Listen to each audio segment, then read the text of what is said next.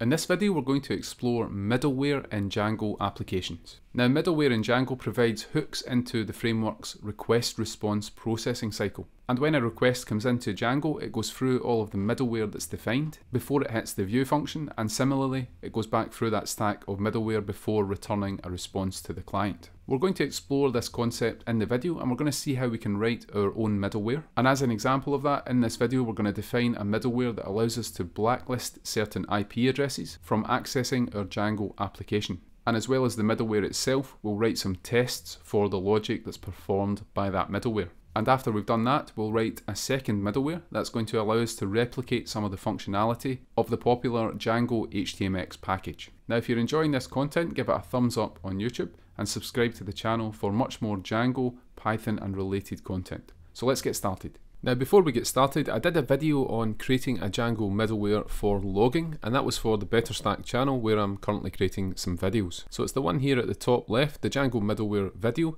I'm going to leave a link to this in the description. You can check that out, and it would be amazing if you would subscribe to this channel. We're going to have much more content on this channel about Django, Python and other programming languages. Now let's go to the Django documentation on middleware. Now what middleware is it's a framework of hooks into Django's request-response processing. And this is a plugin system for globally altering Django's input and output. And each middleware component is responsible for doing some specific function. And as an example, Django includes a middleware called the authentication middleware.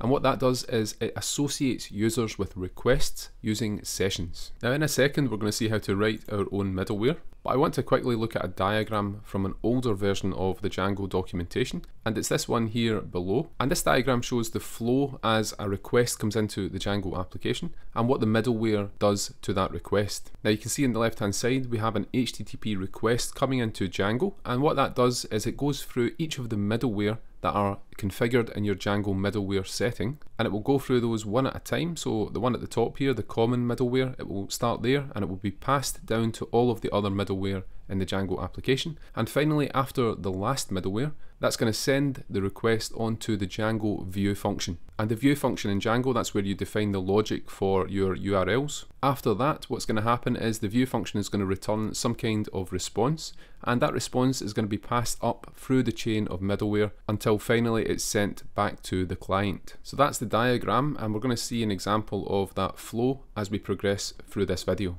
Now let's go down to the section on writing our own middleware. We're going to have a look at this and the two ways that you can do this.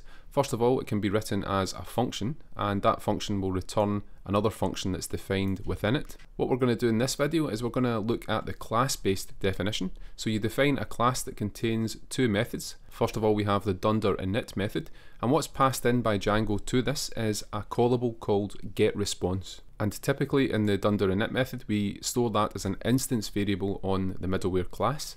And then there is also a dunder call method. And this is the most important method in the middleware. This is what executes the logic before the request goes to the Django view, and also after that view returns a response, but before that response is sent to the client. So in the middle of this dunder call method, we are getting a response by calling that callable called getResponse. And you can see the dunder call method has access to the incoming request object. That's passed into the getResponse function, and we get back a response here, and that is ultimately what's returned by the middleware. But what is the actual purpose of the middleware? So before we call getResponse, what we can do is we can actually modify the request in any way that we want before that request is passed to the Django view. Now as an example of that, the authentication middleware, and that's one that's built into Django, what that's going to do is it's going to take the request and it's going to define whether or not an authenticated user is sending that request by looking at the Django session information. And it's going to create a property on the request, and that's the request.user property. And you use that very commonly in your Django views, but that .user property is actually added by the authentication middleware. So what that's doing is it's modifying the request object, and that's something you can do before the request goes to your Django view. And then after you've returned a response from the view, you can define middleware that can modify that response before it's sent back to the client. An example of that might be to add an HTTP header to the response, and after you've performed your custom logic, you just return the response and it's sent either to the next middleware in the chain or it's sent to the client. Now what I'm going to do is open up a Django project in VS Code, and I have one open here, and what we're going to do to start with is go to the Django settings.py file, and we're going to see where Django defines the middleware that you're using in an application. So in settings.py we can scroll down, and just below installed apps we have a setting here called middleware, and we can see that this is a Python list, and each element in that list points to a middleware class. For example, Django's security middleware, there's the session middleware as well, and so on. The one mentioned in the documentation is this one. It's the authentication middleware, and that uses the session object that's added by the session middleware to the request in order to find out whether the user sending the request is authenticated. Now what we're going to do in this video is we're going to see how to write our own middleware, and we're going to add those middleware classes that we write to this list of middleware. Now if you're interested in any videos on what these individual middleware classes do, let me know in the comments. But let's now move on to writing our own middleware, and to do that I'm going to create a folder in this project, or rather in the core application of the project, and that folder is called middleware, and we're going to create a new file in that folder. Now I'm going to call this file IP Blacklist.py, and this middleware class that we're going to write, let's say that we want to block a list of IP addresses from being able to access our Django application. What we're going to do is we're going to write a middleware here that checks the IP address of the incoming request, and if that IP address is part of a blacklist, we're going to raise a permission denied exception. So let's start by sketching out the class. We're going to create a class here, and we're going to call that IP Blacklist Middleware, and we can define those two methods that the middleware class expects. First of all, we have the dunder_init constructor, and that takes, as I said, a getResponse callable, and we're going to cache that on the class. We're going to store it as an instance variable by setting self.getResponse equal to that parameter. Once we've done that, we can define a dunder_call method, and again that's an instance method, so it takes self, and it's also going to take the Django request as a parameter, and these are automatically injected, these parameters, by Django when you add a middleware to this list of settings. Now what we want to do is we want to check if the IP address that's coming in this request is part of this blacklist, but we need to define the blacklist somewhere. And what we're going to do to keep things simple is just define that in the settings.py file. So let's say we're writing some custom third-party Django application, and that expects to see a setting of banned IPs, and that again will be a Python list. And what I'm going to do is set this to just the localhost IP address, and we're going to save the settings.py file and go back to our middleware. Now we need to reference that setting, so what we're going to do is import Django's settings. So at the top I'm going to import the settings from django.conf, and we're also going to import an exception. So from django.core.exceptions we're going to import the permission denied exception. Now in the dunder_call method, what we need to do is check whether the user who's defining the application has set this setting here called banned IPs. So let's go back to the middleware, and we're going to check using the has attribute function, which is built into Python, whether the settings that we've imported has a key called banned IPs. And we're also going to check if that setting is not none, if we do indeed have that setting. So basically all we're doing here is we're checking whether the developer has set this setting called banned IPs, and if they have, we're going to make sure that the value of that setting is not none. So this if block will only be executed if we have some banned IPs in this project. I'm going to add a comment here. What we're going to do now is check the incoming request IP address and make sure that it's not in the banned IPs. And actually let me remove the not comment here. We're going to check if the incoming IP address is in the banned IPs.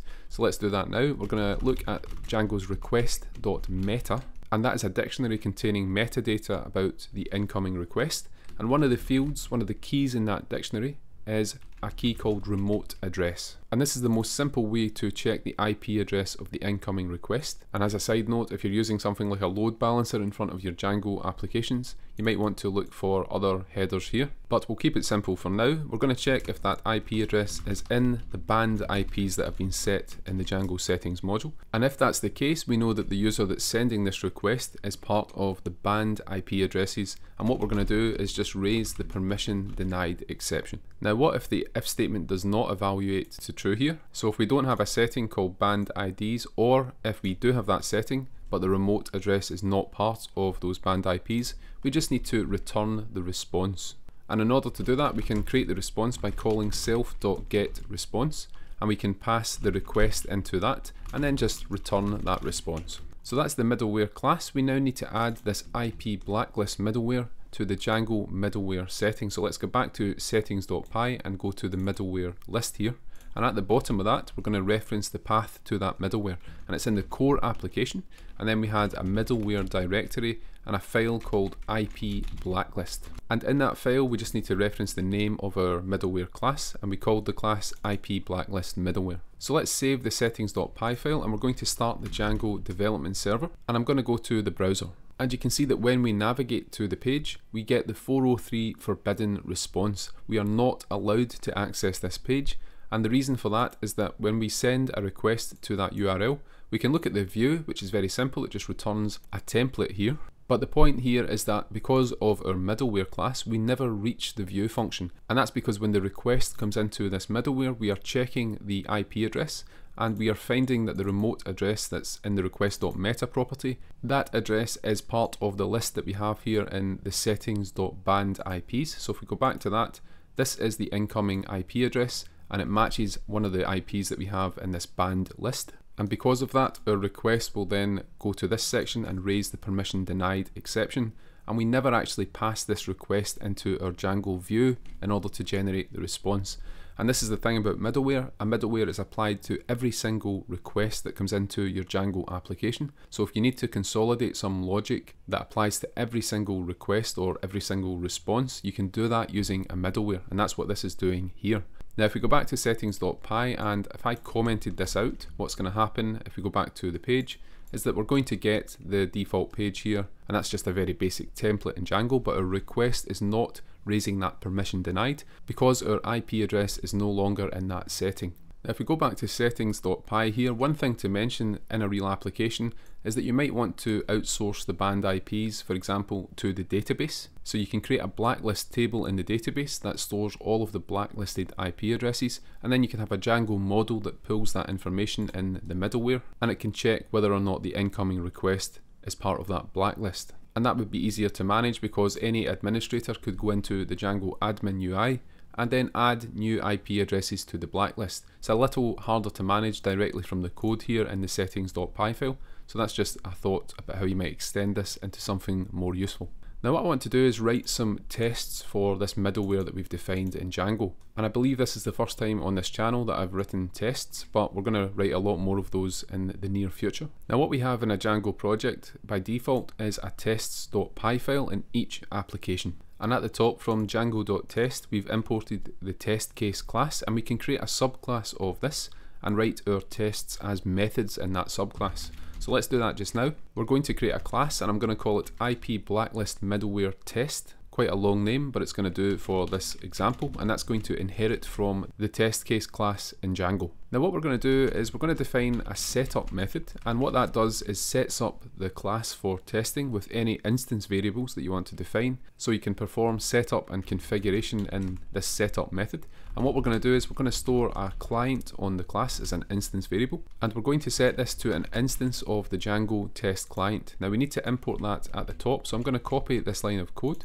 and what we're going to import here is from django.test.client, we'll import that client class. And we can now start writing methods in the class, and these methods are going to test some of the logic that we've got here in the middleware. So let's go back to tests.py, and when you write a test in Django, your method should start with test, and it's quite common that these test methods are quite long, so I'm going to give this one a pretty descriptive name here. We're going to test that the request is successful without the blacklist setting. And what we're going to do here is we're going to create a response, and we're going to use the self.client that we stored on the class, and we're going to send a GET request to the root URL of this application.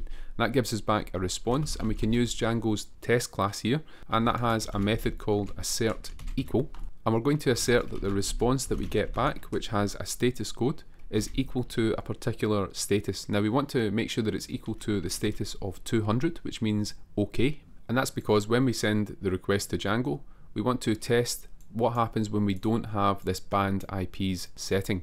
And we expect to get back a response because when we don't have band IPs, that means we're not going to raise that permission denied error. So let's go back to tests.py, and there's a couple of things we need to do here. Now the first one is we don't want to refer to these magic numbers here for HTTP response codes. So at the top I'm going to bring in an import from the Python standard library, and that's from the HTTP module. We're going to import the HTTP status object, and then instead of 200 we can use that object, and that's basically an enum in Python.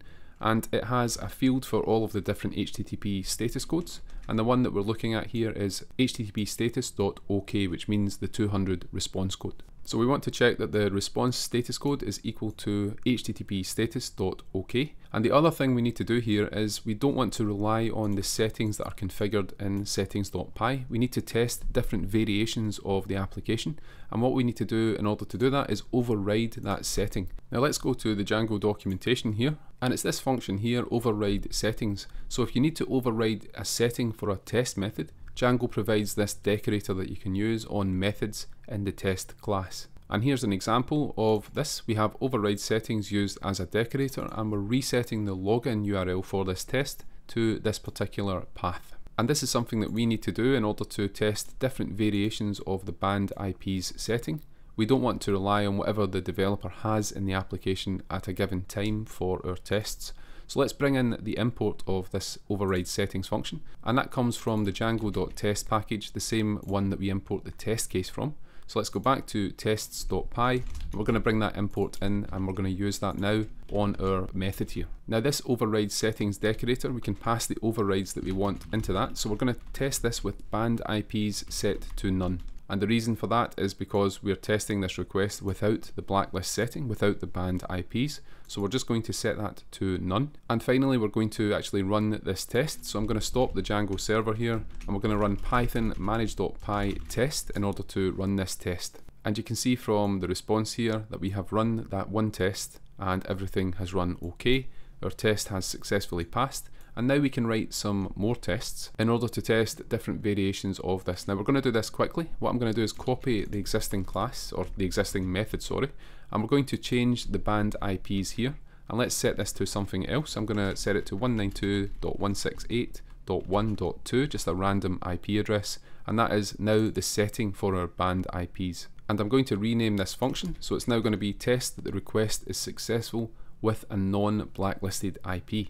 And what we want to do here is make sure that when we send a request to Django and we have an IP address that does not match the one that's in the band IPs, we want to make sure that we get back an OK response for that. So what we're going to do is we're going to override the remote address that's passed into the client.get method here. And I'm going to set that to something that is different from what we passed in here to the band IPs. And because the client's IP address is not in the band IPs, we expect to get back the OK response. So let's save this and go back to the terminal, and we're going to rerun the test command, and hopefully we're going to see that we've run 2 tests and that all is OK. And we need to write one more test to actually check whether, if we have a band IP address in the request, that it returns a different response, and that's the permission denied 403 response. So again, let's copy this method here. I'm going to go down and paste that in. And I'm going to change the name of this method. We're going to test that the request fails with a blacklisted IP. Now in order to make this fail, we need to have the same IP address in the remote address that the client is using as the one that's in the band IP list. So let's paste that in here. So the client is sending a request with an IP address that is part of the band list. Now I want to run this test, and we expect this to fail because this should not return an HTTP status of OK, and that's because it should return that permission denied error. So what I'm going to do is run the test command, and this time we see that we get a failure. We've run 3 tests, but this new test here has failed. Now let's change what's expected here in the self.assert equal statement. Instead of an OK response, we're going to change that to something else, and that's going to be the 403 response, which stands for forbidden. So the client is forbidden from sending that request because their IP address is in the banned list. Let's clear the terminal again at the bottom, and we're going to run python manage.py test, and this time all 3 tests are passing. So that's an example of how you might want to test the logic of a middleware class in Django. We have a simple class here that contains a setup method and 3 different tests for different variations of that functionality. Now I want to finish with one last example. We've used HTMX a lot in this channel, so what I'm going to do is create a middleware that's going to detect whether a request is coming from HTMX. Now let's call the file HTMX Middleware.py, and just to speed things up, I'm going to paste the skeleton of this middleware. We have the dunder_init method and the dunder_call method. And what we want to do here is, in a very basic way, replicate the functionality of the Django HTMX package. And that package contains a middleware class that detects whether an incoming request has originated from HTMX. Now there's a fairly simple way to do this. I'm going to go to the HTMX documentation and we're going to look at the request headers that HTMX sends, and what it always sends is an HX request header. So if you have a request coming in and it contains a header called HX request and that's set to true, that means that the request has been sent by HTMX on your client. So what we need to do in our middleware is look for a header with this particular name. So let's go back to the class and I'm going to store that in a variable in the dunder call method. So let's create a variable called HTMX header and set that to HX request.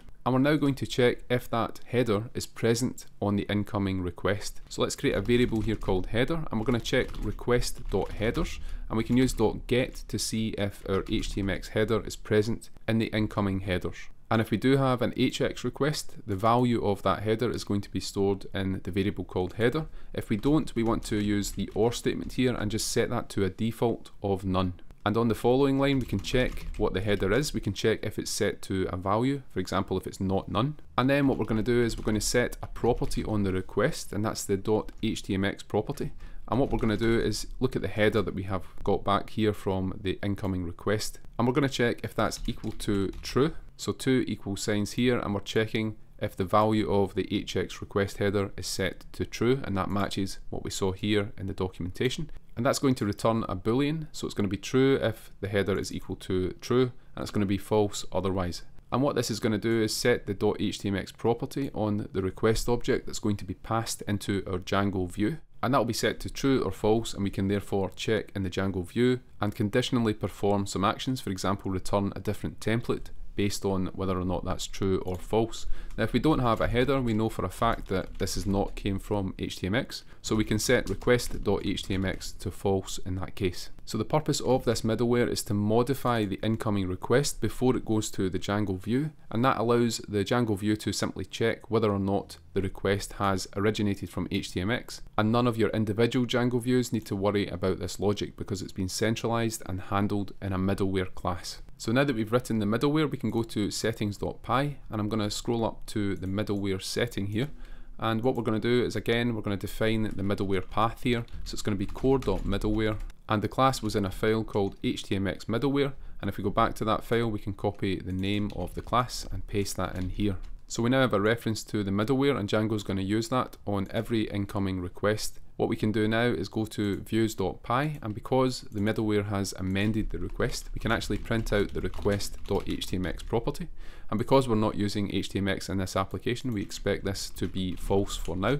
Let's start the Django server, and we're going to go to localhost 8000, and we're going to refresh this page. Now we're currently getting 𝗤𝗏 What I'm going to do is go back to settings.py, and I'm going to disable this setting. I'm going to remove it from the Django settings, and then when we go back here, we can actually send that request. And now we can go back to the terminal that we have, and we can see we have a printout here of false that's coming from this print statement. So this is not an HTMX request, it's printing out false here, but the important thing is that the middleware has added this property, and we can then check the property in the Django view. Now the last thing to do in this video is we're going to go to HTMX, and we're actually going to install this, and it's very simple to install. I'll leave a link to this page below the video. We copy the script tag from the CDN, and we can go back to Django and go to the template here. So it's in the templates base.html, and we're going to paste that script tag into the head element, and that's going to allow us to use HTMX attributes in this project.